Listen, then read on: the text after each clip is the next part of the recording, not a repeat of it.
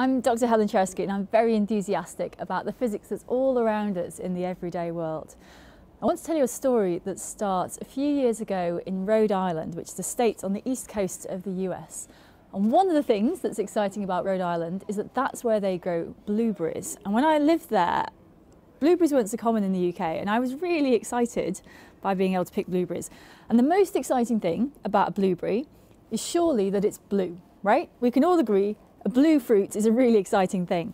And before I left Rhode Island, I really wanted to make jam out of blueberries because I thought blue jam would be really cool. And so I went picking blueberries, which is a bit like cheating actually in Rhode Island. In England, our fruits, you have to suffer when you pick fruits in England. You have to either break your back bending down to pick strawberries, or you have to scratch your hands to pieces picking raspberries. It's always difficult, but in Rhode Island, it's really easy. The blueberries are head height, you shake a tree and litres of blueberries fall off.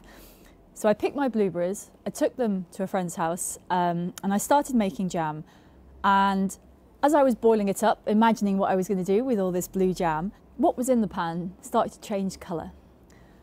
And it went pink, bright fuchsia pink. And that was the colour of the jam. And I was really disappointed because the blueberry jam was meant to be blue. And so I took my pink blueberry jam back to England and didn't really think much more about it until a few months later, a friend asked me to help with a problem. He was a historian and he'd found these records of witches, wise women in England who used to do things and they would ask, you know, their job was to prevent witchcraft and they wanted to be able to test for witchcraft. And he said they did all these weird things and I don't know what these, you know, were they testing for something systematic? They obviously weren't really testing for witchcraft, but what was it, you know, is there any science behind what they were doing? So I looked at the instructions the wise women had left, and one of them had said, if you test someone's skin with tincture of verbena and it changes colour, then they are bewitched. So I went around looking for things that might change colour if you put them on someone's skin. And what I found was that verbena is a very special type of plant because it contains very specific chemicals called anthocynans. And I've got some anthocynans here. These have been boiled from red cabbage. The colour changes a little bit depending on the pan you make them in. But if you boil cabbage or verbena and then you pour out the liquid, it's a beautiful bright colour. It's definitely got a colour. And this is what the witches were using to test things with, something that was this kind of bright colour.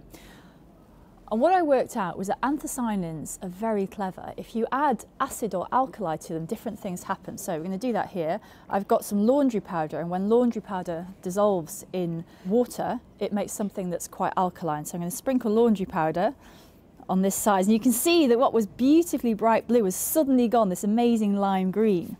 And then on the other side, I'm going to add vinegar, so something acid. It's a startling pink, really bright little pink colour, which is an amazing change.